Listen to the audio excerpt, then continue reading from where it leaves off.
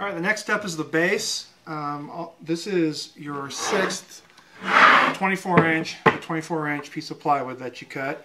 All I did was wrap it with 2-inch wide strips of 1/2-inch plywood, glued it all together, made it nice and solid. So that makes a nice rigid box that then I can clamp down to my table when I need to.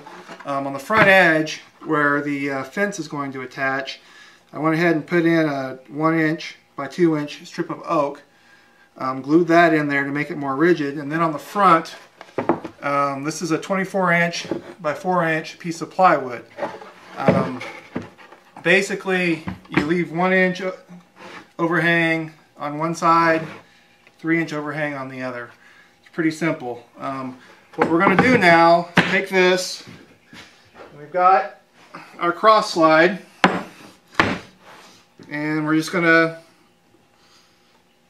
put it on here. We're going to take off our top 2 sections, get those out of our way, and then we're just going to screw this down onto our base. We want to make sure it's flush with the front.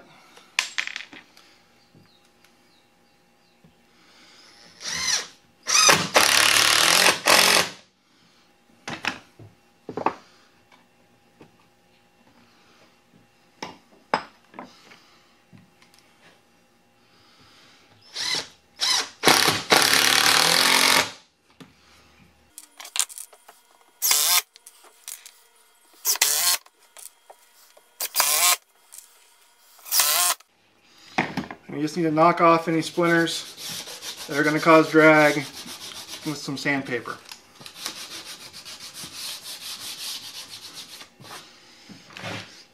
Take our top 2 sections and slide them back on. We're ready for the next step. Okay, now it's time for the pivoting fence.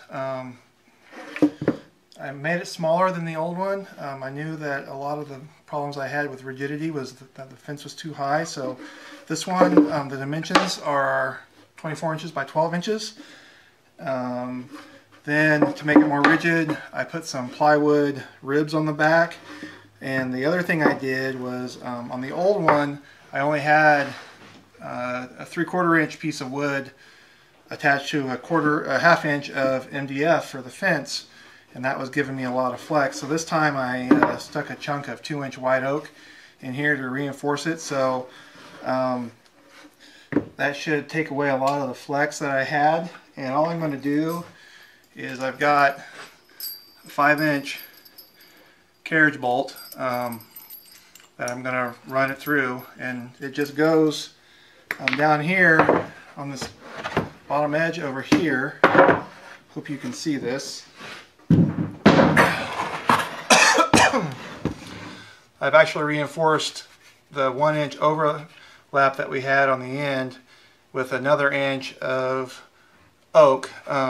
So that should give us a nice bearing surface. I'm just going to run the carriage bolt in from the back.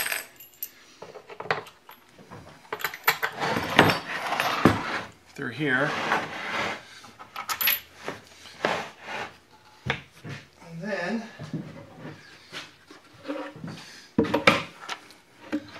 our fence through and bolt everything on. I use lots of washers on the back to give it some smooth operation. Got a lock nut for the back, and I figure once that's all tightened down, that should give us plenty more rigidity, which is one of the main things I'm after. Okay, the next step is cutting the groove, the slot that your bolt is going to fit through to tighten down this side. We've got our pivot in the other side, so all I'm going to do is take my pencil, stick it through my hole, and don't mind the second hole. First time I did it, I drilled it in the wrong place. And I'm just going to sit it here. I'm going to start off a little bit lower than the lowest I'm going to go, and then I'm just going to pivot my fence and that's going to tell me the arc that is the center of the slot where my bolt is going to go. If I use a 3/8 inch bolt, I just have to mark a line 3/16 of an inch on either side of this line and cut a slot, and that will allow me to raise and lower the fence, to raise and lower the height of the router. Now to mark my two sides of my arc, I'm just going to center it on the 2 inch. I'm going to go 3/16 of an inch on either side all the way down. And this doesn't have to be perfect. I'm going to cut it out with a jigsaw, and that's not exactly a surgical tool. So with the washer on the back of my bolt, I'm not going to have any trouble if this is a little bit too wide, as long as the bolt fits through.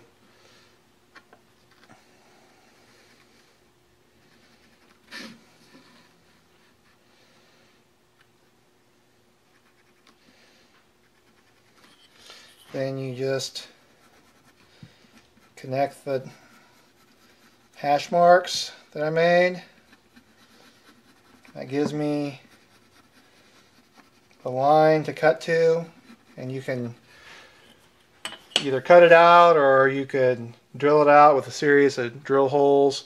Whatever you need to do. I'm going to drill a hole on either end and then cut in between the lines with my jigsaw.